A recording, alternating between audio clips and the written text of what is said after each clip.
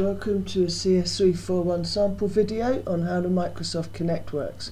Here we've got a Kinect, which is an active sensor that determines the depth from the sensor using a projected pattern in the infrared spectrum.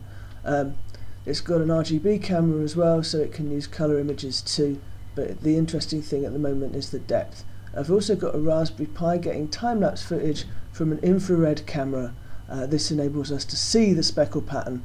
From the RGB camera we can't see anything of interest, as you can see now.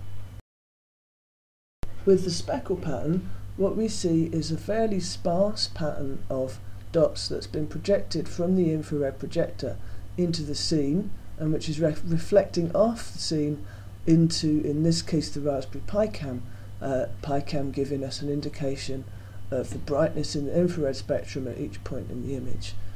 Within the Kinect there's a specific infrared detector which is detecting just this frequency, which enables it to deal with the speckle pattern in a very clever way.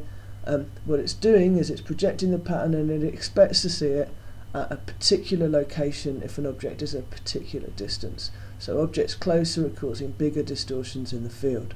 When we look at the depth image, what we see is an image where brightness, broadly speaking, represents distance from the camera, although white pixels represent pixels where the Kinect doesn't know where they are.